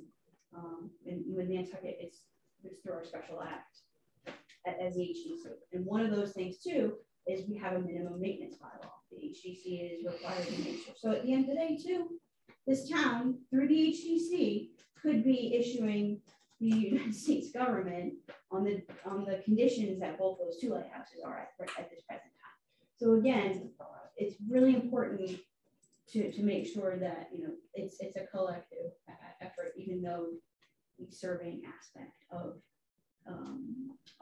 it falls down to this commission. Yes, I am a collaborator. I would like to have that as a collaborated effort, and it will require a little bit of education. Yes. That's it. So where is the information coming from and who's going to come up with it? The information that is lacking, Holly, where does that come from, and what do you think is the best way to gather it? Somebody's going to have to spend some time on PowerPoint presentation with you know, what exactly is the nomination, what it entails, why does the town want to do it, what is the cost going to be for the town? I mean, those are things that are always, you know, as a town employee and staff member, I always have to keep in the back of my head, obviously, as a taxpayer, I want to make sure to pay it with a grant, let's do it. But at the end of the day, is there funding available for the nominal $2,500 for us to hire a consultant to go through the process? What does that process entail? Which is, we've received, you know, and I think I've sent it to Hillary, I think you might have been in copy on that, what we received as our CLG packet. So as the CLG coordinator, there's a packet of information telling us exactly what needs to entail on that. But again, I think it needs to be very simple, very clear on what is the end result? What do we need to do to get there? And what is the end result? They're gonna ask you the very one question on why do we want to do that? And again, if we're looking at the fact that could I say, Holly, could I say it seems kind of shocking to me that we have to even debate this to this extent? I mean, what am I missing here? This is such an iconic structure on Nantucket. Okay, it's not on Main Street, it's not Brent Point, but when you think of Nantucket, and you think of the lighthouses, for heaven's sake, there's Great Point. It's practically the first thing you see as you approach the island. And to think that we're going to have to persuade people that it's important to our, I mean, for heaven's sake, what are they interested in? They're interested in tourism, right? It's important to our physical tourism, to our historic preservation. We've got to get back into the history of this lighthouse and what it's done and what its importance is. I mean, I understand we're going to have this engineer come out and tell us about its terrible structural condition. Maybe there are ghosts, that would be even better. But we've got to have somebody presenting the fact that this is just an iconic element of Nantucket. What are we going to knock down next? The congregational church because it doesn't matter? I mean, I just am missing something here. So how we have that we need to be so persuasive over something that seems so obviously an element of our historic fabric and our tourism fabric amazes me. Thank you, Georgia. David? Sorry. To Holly was asking, you know, why to what end? I mean, it's pretty clear, right? It'd be community benefit. You know, it's so. Is there anything that we can do simultaneously to get letters of support? It sounds like it's in the press. Is there? And this is a question. What else can we do to show the select board how many people want this done, how important it is, and look, here's the processes, and we can do this. We have the support of the HDC. You, the select board, will be the only thing holding this up, right? Well, they'll have to sign off on it during the whole process. Yeah. But yeah. Meaning, like, we would give them the dotted line to sign on, and they have the choice to sign it or not. Yeah, I mean, I would be remiss as town staff if I said I'm going to help support this commission to move forward on something that our town elected officials are not going to support. I think they will, but again, there's going to be questions on what does this do? What is this? And it might, for all of us, be a very simple, right there and clear, but again, it's a process, and they're going to want to know, well, what are they included in the process? You know, so I mean, I can help somebody try to get some of that CLG requirement information together, but I do think that, you know, having an open line of communication, educate people. Yeah. Again, that's another branch of this commission. Educate. So if we were to create like a PowerPoint, it would be kind of like a comprehensive document that we would be able to provide not only to town officials, but to anybody if they want to know why we would be able to answer the basics. Yeah. Mary? Yeah, thanks. This town has already fought like hell for this lighthouse once, and I think it's worth reminding people of that. I think there are a lot of people that were not here in 84, 86 who don't remember that we could have like just a wire range out there. It might be worth Holly talking to Lisa Craig, because she's worked in so many coastal communities. Surely there have been other communities that have had to landmark something before it was 50 years old. Yep. And I think there's such a clear argument that if this isn't landmark, it's not going to make it to 50 years. So, yeah, that's just from a public relations perspective. Yep. That's what comes to my mind. I think that's a good thing to think about too, Mary, is that there must have been a certain amount of evidence and presentation for there to be whatever funds collected for that rebuilding of the lighthouse. And so I think that would house probably all the information that any board would want to know of why. A historic structure because Ted Kennedy held a piece of this old lighthouse on the floor of the U.S. Senate to get it rebuilt. Like, isn't the building of this structure part of that history too? Yeah. Well, yeah. Well, and there was a certain amount of justification for that, which, you know, if people don't know the history, you know, it would be good to be reminded. Tom? I used to be a ranger up at Great Point until about 3 or 4 years ago. And I'm shocked at some of the things I've been hearing. I was responsible, we all were as rangers, for giving tours up there. Mm-hmm. And not only would I give tours to the general public, but we also give tours to some of the heavyweight people in the trustees of reservations who would come up there. And it's the #1 location on all the trustees' properties. And being there and taking those people up there, which I've done, and I used to sneak in there when I was a kid, and go up there and drink beer and have sandwiches, you know, at the top when you could do that before the trustees took it over, the Backuses on the Zickuses. And then I can remember seeing how dilapidated it was, because when I became a ranger there, it was 30 years later after it was built. And it was pretty creepy even then. And so to have it deteriorate to the point now in the last 4 years since I was done up there is kind of scary in itself. But I just wanted to put that in. And so I have a little bit more of an informational thing than the average general public does. We were required as trustees to show up on this one specific day in August when they would have tents brought out there and a huge party was out there with lobsters and all kinds of stuff for all the heavy hitters for the trustees of reservations.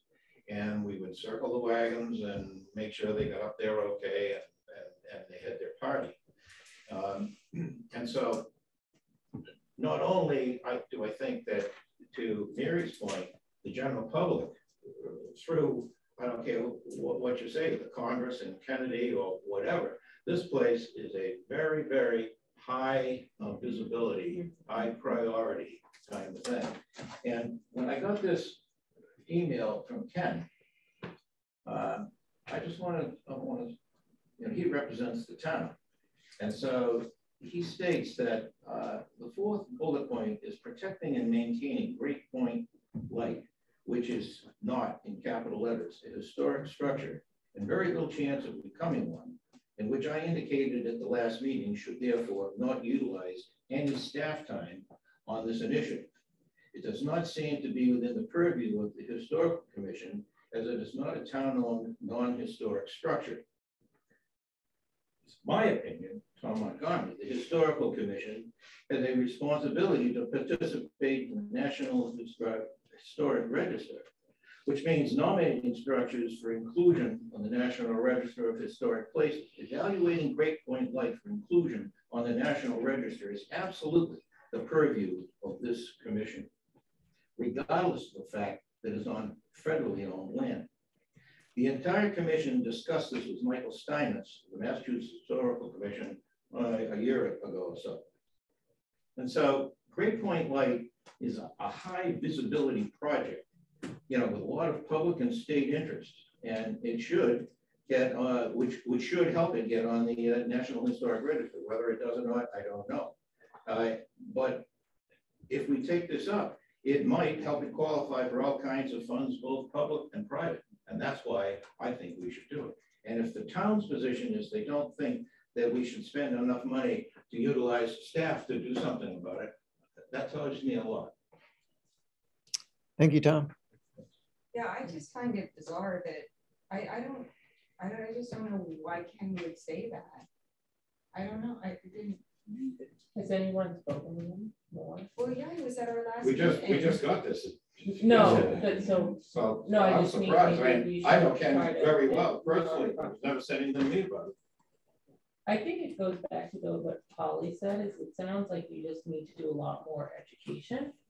And I mean, I don't know how everyone's PowerPoint skills are, but I'd be happy to, very well versed in PowerPoint, my day job, put together a nice sleek looking presentation. And maybe that's part of what we just need to do, is really outline, as Holly pointed out, like all these really important parts. And like, it sounds like there's really rich history. I think that it's probably just lack of understanding, I'm hoping, from everyone. But either way, we can reinforce as much as information we have, like what the process is, what we need to do, who needs to do what. I mean, I think it sounds like at the very least we should do that. So I'm happy to support it.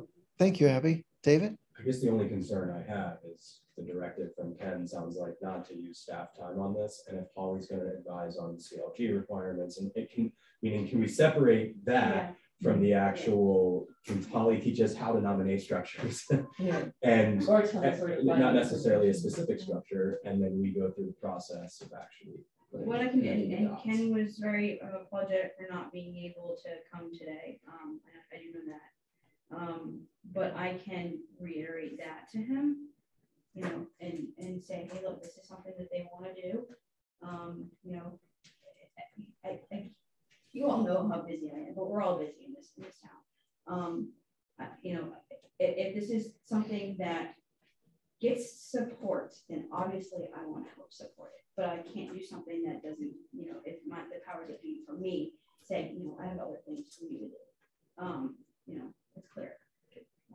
Can I make a suggestion? I think, you know, we had the conversation at the last meeting and made the decision that a letter should be prepared from the commission to the town manager and the select board, suggesting that we pursue a nomination, that there be funds in the amount of about $2,500 to be made available by the town to hire a consultant to prepare the nomination, and that the nomination be sent to the Massachusetts Historical Commission. And they're the only people who are going to decide whether or not, they and the Park Service. The town will either want, you know, will either feel it's appropriate and something that they want to do. When I say the town, I mean the select board. And if they don't, then the commission could decide what to do next, including hiring a consultant.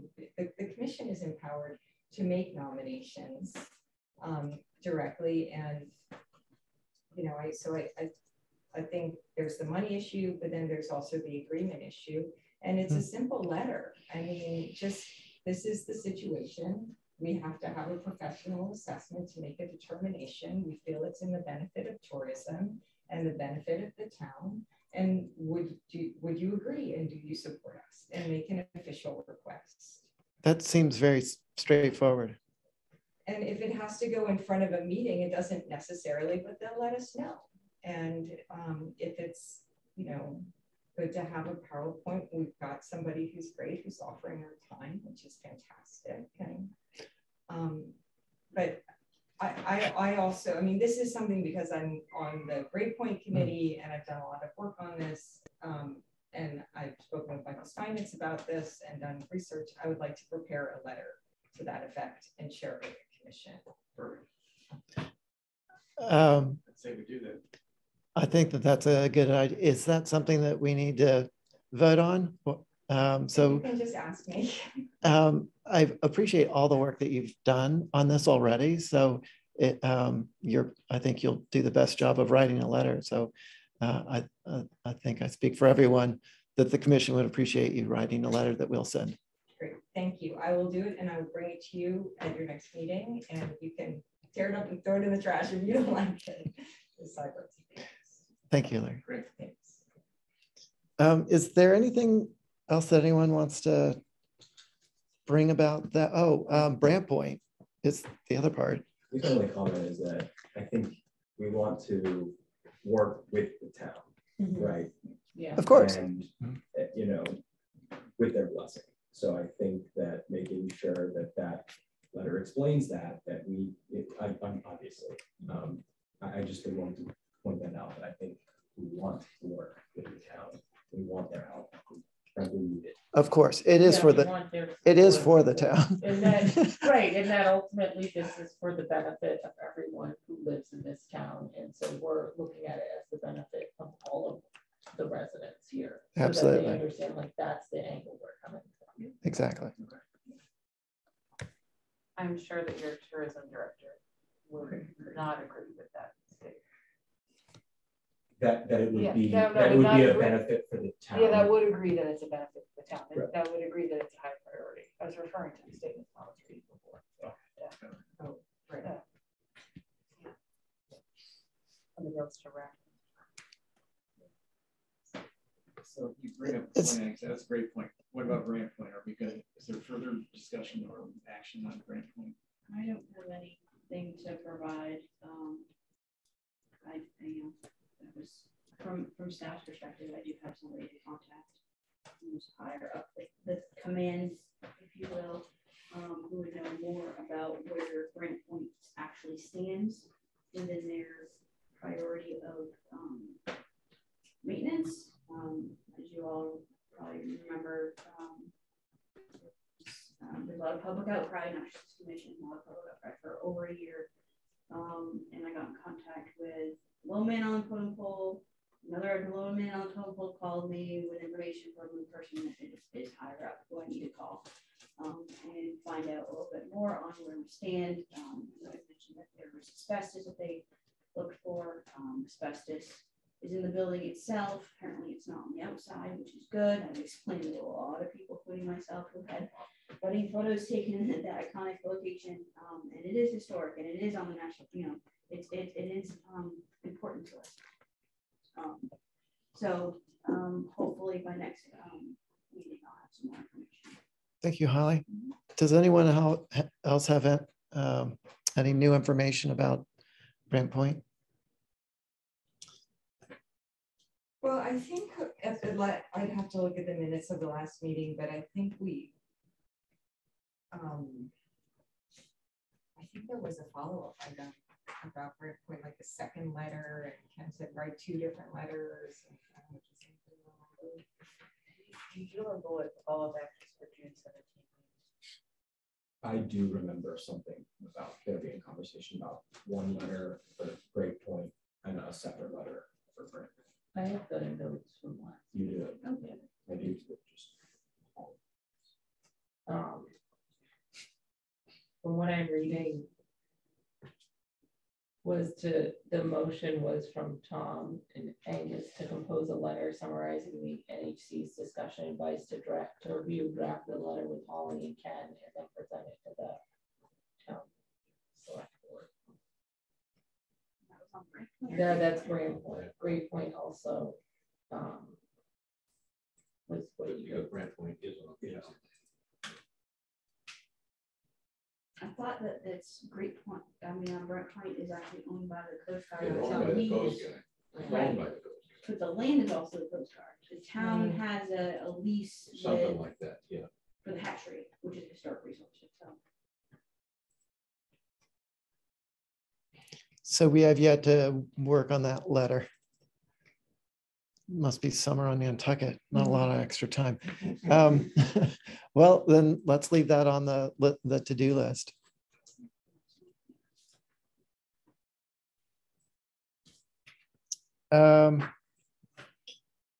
So the next thing on the agenda are the LED streetlights.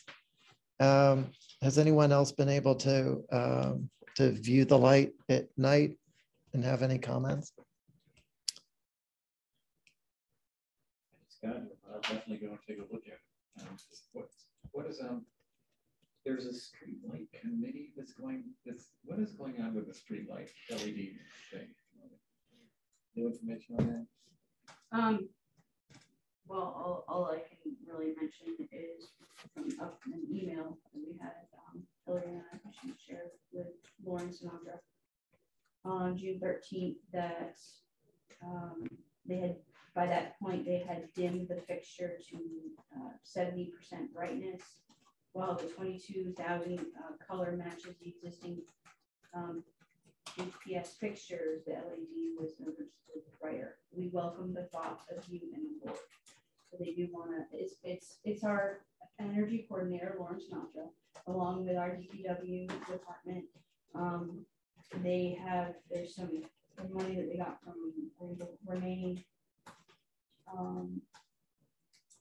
And there is to work on a feasibility. And this is located outside the example one for us to look at is outside of Town Pool on Main Street. So they're looking for our comments regarding that existing light. Yes, on how it is included within the overall historic. Because the town owns those lights. So there were some comments about. We don't have any prepared comments, it sounds like. So if we get some prepared by our next meeting in August, is that going to be in time so that we receive that? I think so. I mean, obviously, the sooner that even if you email me comments before the month, that's not a problem. I think that would be. So we could do that individually at our own time. Probably more expeditious to do it that way. Probably, I think the way we left it too was that we were going to invite Lawrence Natra to join in one of our meetings, and maybe Gail Walker with the Dark Skies but it was after we had an opportunity to look at the light and talk about the aesthetics. So let's do that for next meeting. Yeah, I think that's a great idea, especially if they now have money to do this assessment.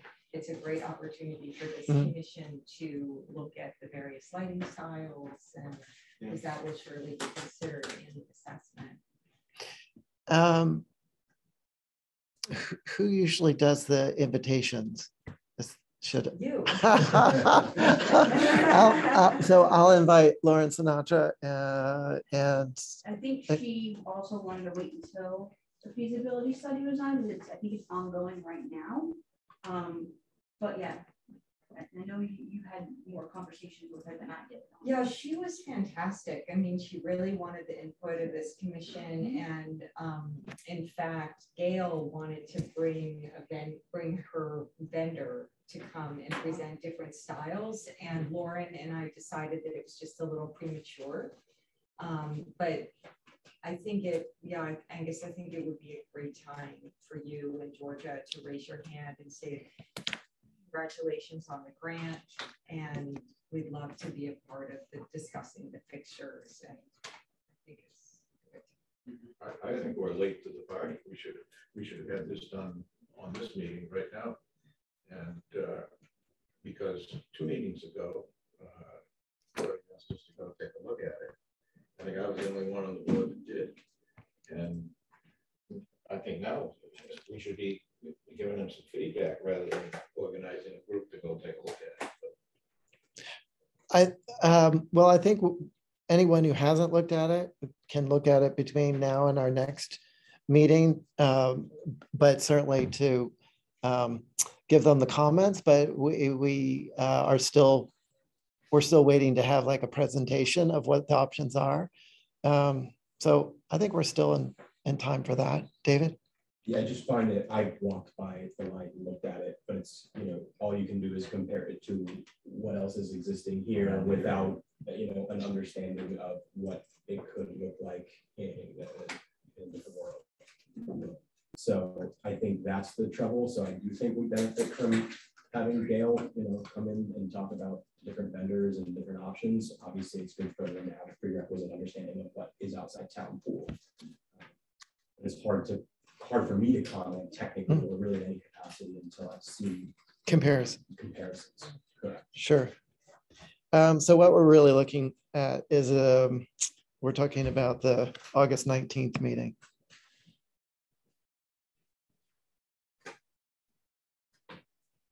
So on a related topic to that is that right now the Pacific Bank has an application to the HTC to change the lighting all around the bank. Yes, and I made a public comment that the agent needs to communicate with the town on what type of lighting that they're doing, that the town is working on with this feasibility study, that it would be imperative that they communicate with each other. So did this go, has this gone in front of the HDC yet? They reviewed back in May. And instead of submitting as old business, they submitted as new business. Long story short, they were just before the commission a month ago or so, about around this time that we were having a discussion with Lauren. They haven't been back. So I don't know where they stand, if they reached out to Lauren at all. I just want to make sure the HDC sees this as something that needs to be really focused on as a kind of a cooperative effort. Yeah, oh yes, absolutely. Yeah. Yep, I made that point to the HGC as well. Because they're proposing a lot of lighting around the bank, which They are. is drastically different from what's there now. And the HGC is very concerned on it too. Good. So a lot of aspects of it. That's great. Yeah, I happened to watch that meeting. I'm not sure why, because I hardly ever watched them, but the HCC was like, you need to give us the styles and what's the, yeah, they were really very much. Yeah, not much information was provided. No. Right. Yeah. Right. Yeah, and it was clearly a situation where the consultant had been given like a whole list of buildings that B of A owns and said, you know, go through the checklist. So it's possible that they just won't be back. Let's see.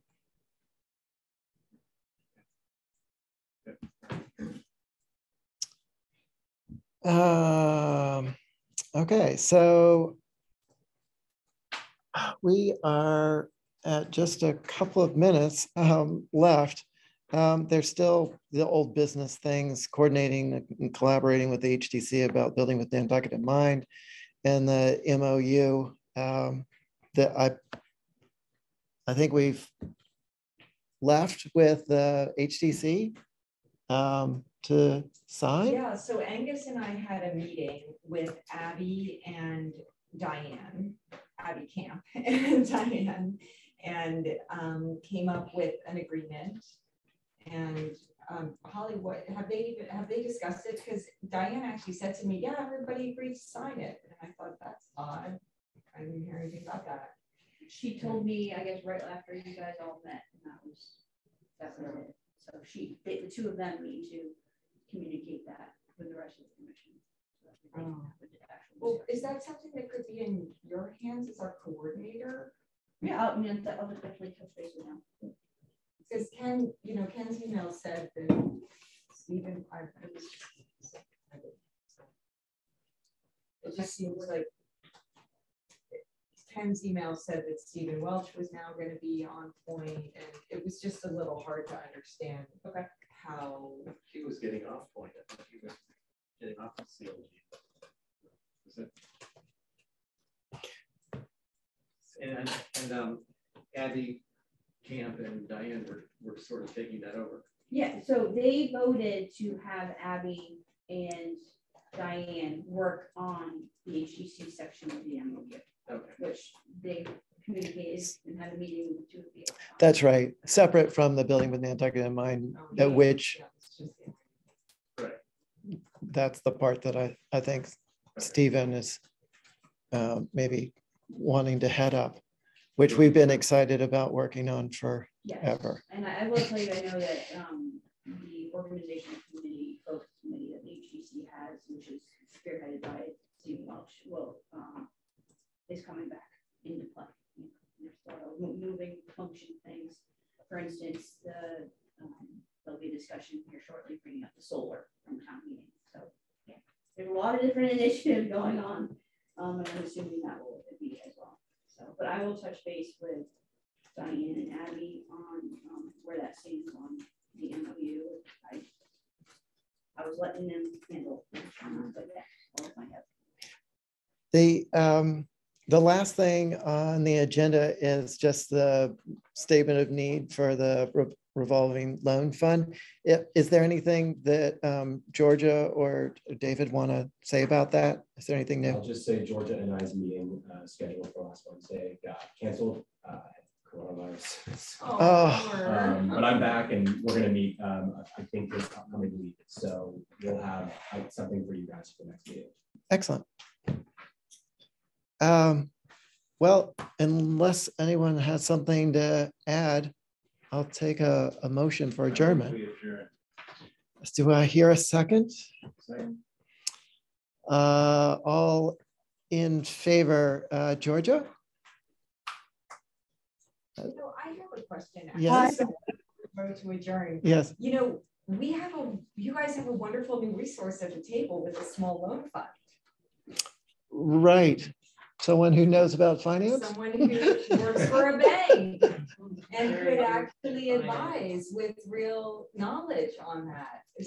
Abby, has anyone explained to you the idea behind the small loan fund?